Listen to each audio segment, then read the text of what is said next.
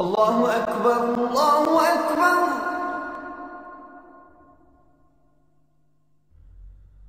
Allahu Akbar,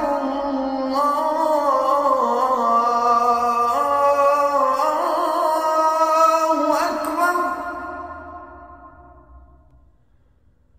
Eşhedü en la ilahe illallah.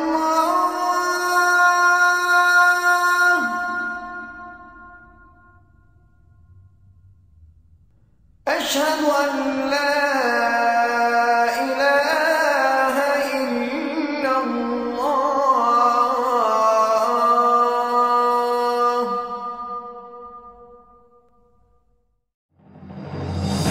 Kilic company had started in 1993 by Mr. Orhan Kilic, the founder of the company and the chairman, acting chairman.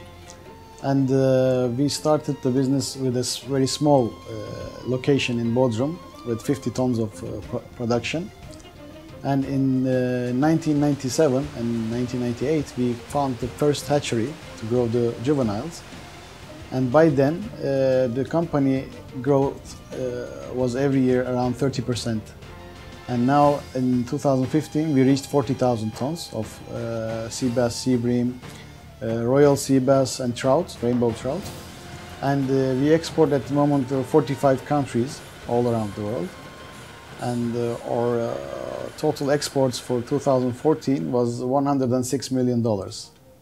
Kilic has at the moment around 2,000 employees, and we have invested in value-added products in the last 2 years, ready-to-cook products, some canned products, filleting, fresh, frozen filleting, smoked products, and we are expecting to grow this business. We are number one in Europe for seabass and seabream, but we are expecting to grow at least 10% every year. The species we are producing here, seabass and seabream, are Mediterranean species, therefore it's their natural habitat. And we didn't want to insist on something which was not naturally in this environment. In 2007, we had some clashes as the sector in Turkey with tourism sector. It was in the same areas, so the Ministry of Agriculture has made the potential areas for the aquaculture business. And farms were obliged to go there within a 1 year time. So it was a change of mentality basically. The cages have to be bigger, the nets have to be stronger, the boats have to be bigger, the cranes have to change. Everything was changing. The law was very clear. It had to be 0.6 miles, or in other words 1.2 kilometers away from the nearest land. And the depth has to be minimum 30 meters. And the current for the water had to be 1 meter per second. So those areas are limited in Turkey, but there were of course some places. We went into the shown places in 1 year time. After then everything was okay. It was a shock at the beginning, but then everything seemed to have been better.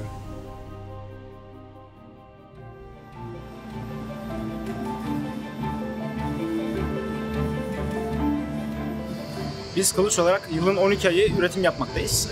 Kuluçkanelerden özel tasarlanmış yavru gemilerimizle balıkları önce yavru testlerine indirmekteyiz. Burada yaklaşık 30 grama kadar üretime devam edip daha sonrasında balıkların boylama ve aşılama işlemi için aşı sallarına nakletmekteyiz. Burada balıklar aşılama ve boylama işleminden geçtikten sonra üretimin sonlandırılacağı büyütme tesislerine götürülmektedir.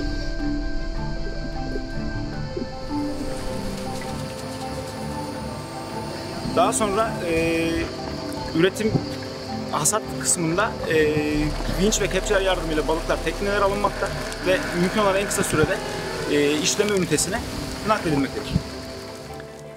From the harvest to the plate, it takes, depending on where it's going to fish, to Istanbul in 6 hours it can be found in a wholesale or restaurant, or in 1.5 days it can reach a restaurant in New York and ready to be served.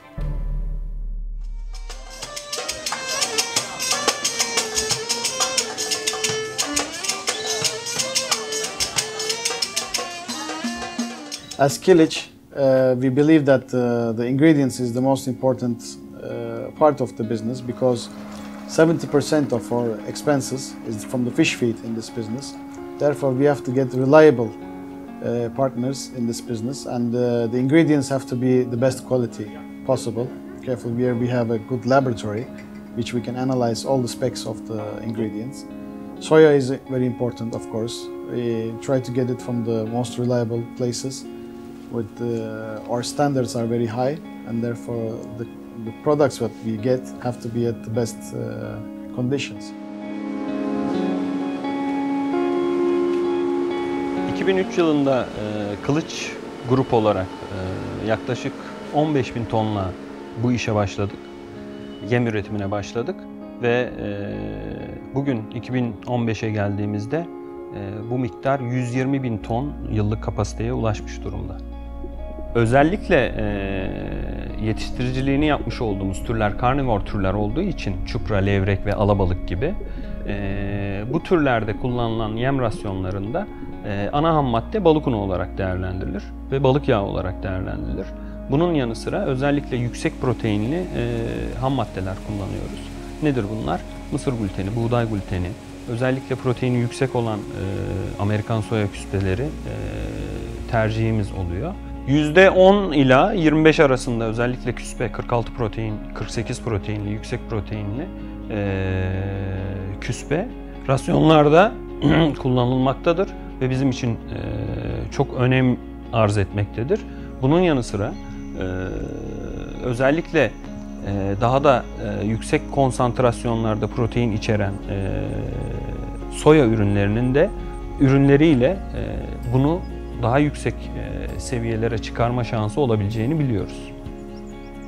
Tüm dünyada bilinen gerçek, doğal balık stokları giderek azalmakta. Dolayısıyla balık unu arz talep dengesi de bundan olumsuz bir şekilde etkilenmekte. Bu anlamda soya küspesi, soya protein konsantresi gibi kalite açısından sürdürülebilir ham maddelerin olması çok önemli. Ve bu doğrultuda şirketimizin sürdürülebilirliğinde ve karlılığında da özellikle çok büyük bir önem arz etmektedir. Gelecekte soya ürünlerinin kullanımını artırabiliriz. Bunun açıkçası bizim ve aquaculture'ün sürdürülebilirliği açısından çok pozitif bir etki yaratacağını da düşünüyoruz. As Kilic, we put a lot of emphasis on sustainability and also traceability, and we are using all the fish ingredients from sustainable sources. With USEC, we have relations since 15 years, and it's very important for us to get our fish feed ingredients from a reliable place and where we can trust the quantity and the continuous supply. Therefore, we count on USEC. Yeah, USEC is definitely supporting the industry and getting the knowledge in the sector together for the benefit of the producers. And this is very important, I think, because what is most important at the moment is the knowledge, and it's easy to put the money in the business, grow the business, but if you don't know the right people and the right ingredients and the sources, you can also make mistakes. And I think USEC is very important at this stage to share the knowledge in the business.